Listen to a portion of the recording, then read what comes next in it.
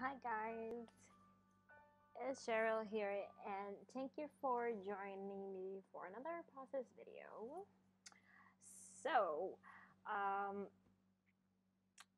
this is my last video for the month of May.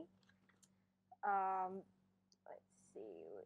So for this video, I am using the leftover from the first cut file I used on my first process video this month.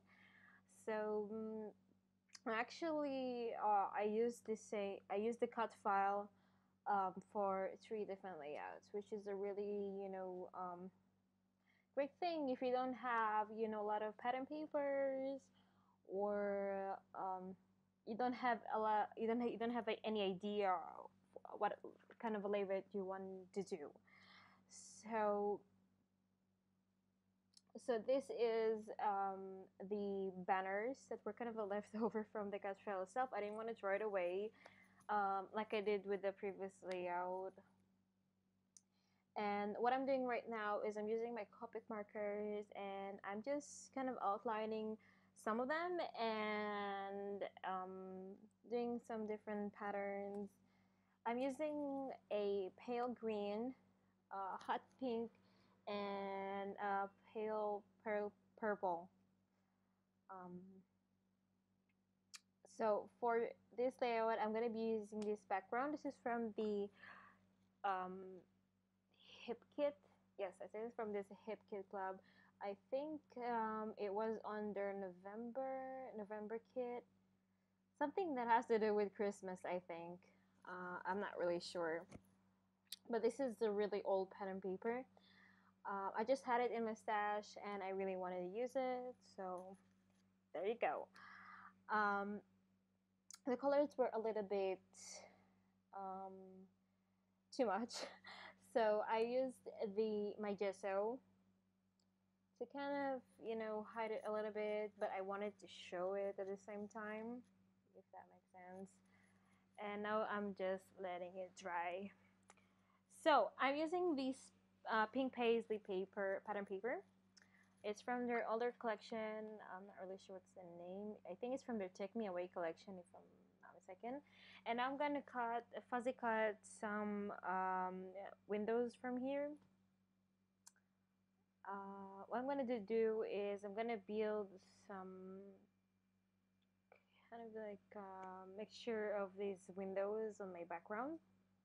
And as you can see, this is the mixture, and I'm using my dad's photo for this scrapbook. I have like so many pictures of my dad because he likes to take lots of pictures, more than my mom and I.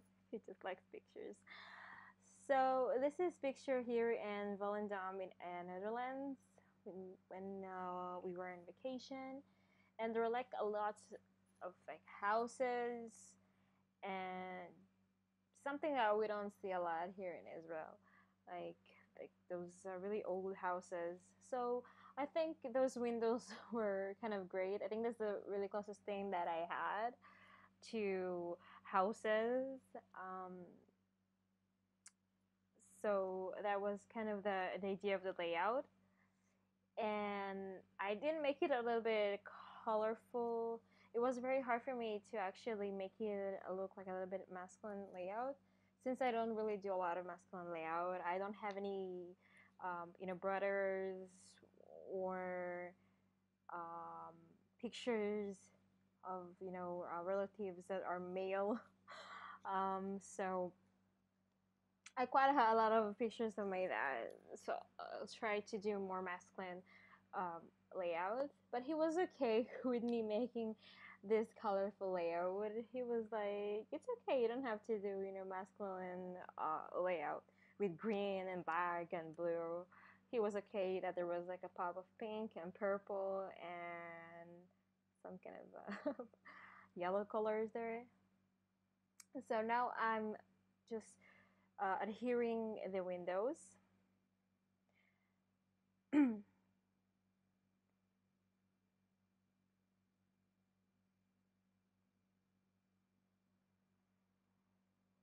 And the banners itself, I placed two banners on the top, if you can see, the green and the purple.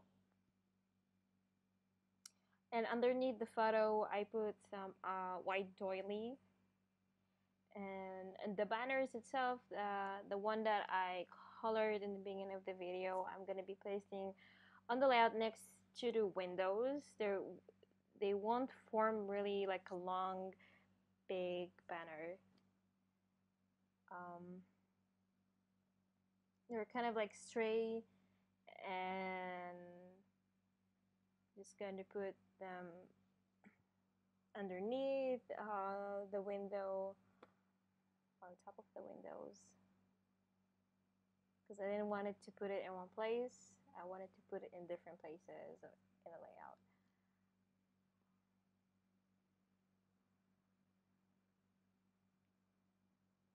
So now I'm adhering all the pieces after I figure out what I wanted to do with this layout.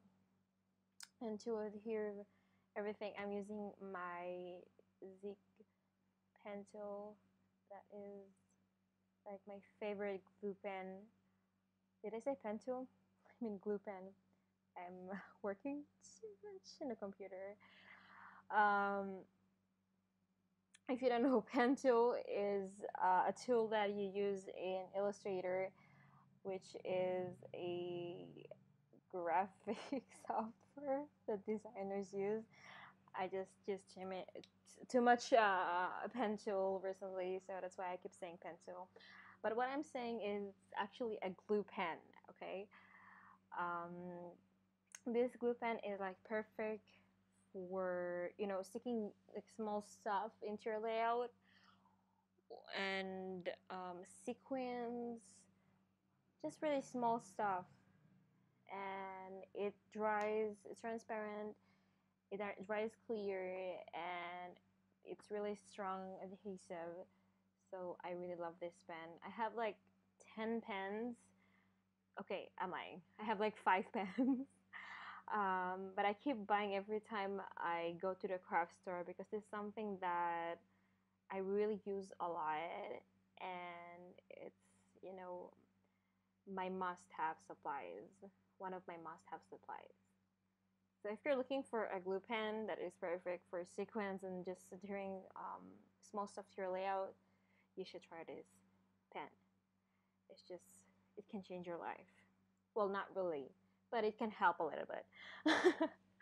So now I'm bidding my title, and I didn't want it to go straight, so just I just adhered the title, The Adventure, um, along according to the doily itself, the shape of the doily, which kind of like ended underneath the photo, so I had to kind of make an illusion that it was like circle.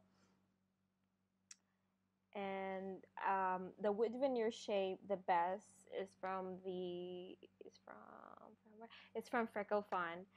And in order to adhere that, I'm using the Aleene's. I hope I'm saying it correctly. Aleene's Original Tacky Glue. This is a really, really good glue.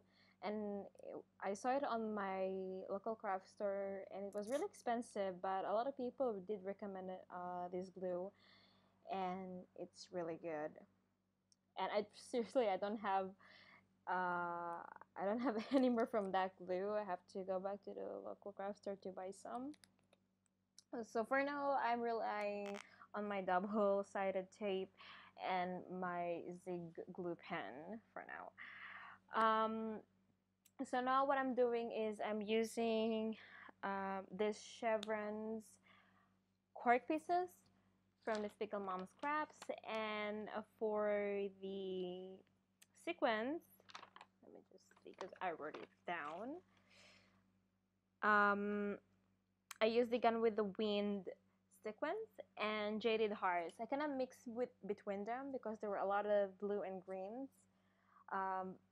I did try to kind of put a little bit of masculine colors like the green and blue, but it ended up just looking like a colorful layout just because of the windows.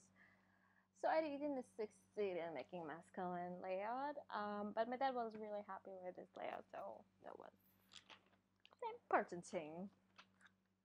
And I liked it as well, of course. So now I'm adhering the pieces. Oh no, actually I'm using my Sakura gel pen. This is the metallic one, the metallic pen. I use it in blue and green shades, and I use them to outline the chevron so it can kind of give it like a different um, feel or vibe, however you want to call it.